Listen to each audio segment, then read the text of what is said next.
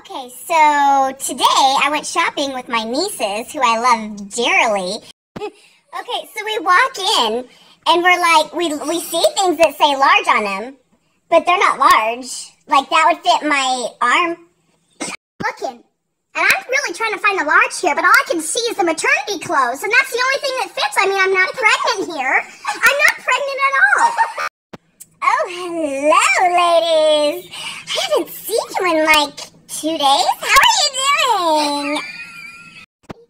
Hi, Betty. Yeah, we're back again. This time we need something for us, but the problem is we can't find anything that fits us. Where's your large section? Oh, well, yeah, of course we do. If you look to the left, see those really long stairs? You're going to have to go up those stairs. Stairs?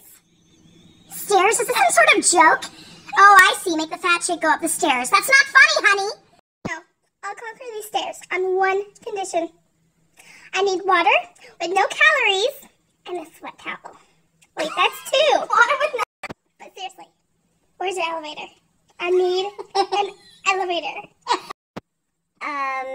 There's not that many stairs. Really, there's not that many. Are you gonna be okay? Couple? Honey, I know my math. A couple is 1 plus 1. That equals 2, and I'm seeing about 4 times 10. Okay? Okay. No, seriously, I know you want me to burn calories while I'm walking up the stairs, but I still would actually like to be the size I am by the time I get up to those large sizes. Okay. I made it. And I'm not leaving until I find something that fits me. I just have one question. If we get sweat on the clothes, I mean, come on, do we get a discount? That's only fair. You guys thought I was going to go up the stairs? Really? No.